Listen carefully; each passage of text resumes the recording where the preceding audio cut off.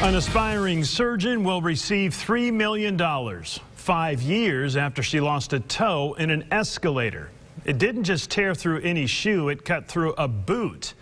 Take a look for yourself. Now, this is her boot after the incident. As Fox 16's Jesse Tenora reports, Park Plaza Mall maintained it wasn't at fault up until last week when it admitted liability. Just like millions of Americans during the holidays, 22-year-old Aisha Siddiqui was Christmas shopping at the mall. But as she took an escalator down to the next Park Plaza store, she got stuck. Not a flip-flop, not some flimsy shoe, but her boot went all the way under that comb teeth plate. And it was trapped in a gap.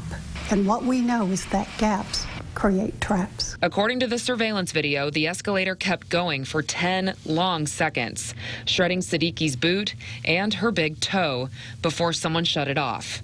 Her attorney says she later found out that Good Samaritan knew what to do because he had to push the same emergency button a couple weeks prior at the same mall for the same escalator. This escalator was installed in 1988. And it had not been upgraded to include those safety devices. Siddiqui lost her toe.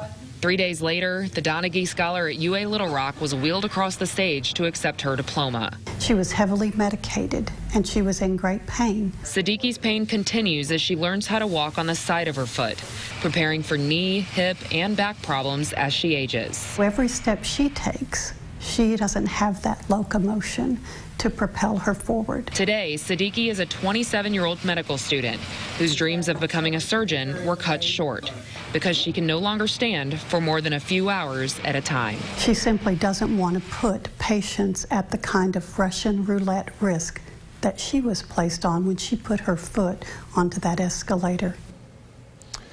The victim did not want to be on camera, but did give us this statement saying, quote, "I never wanted to be involved in a lawsuit. It was never about the money. I did this because they were telling me this was my fault, and I knew it wasn't." Park Plaza disagrees with the jury's verdict. It will likely appeal the decision.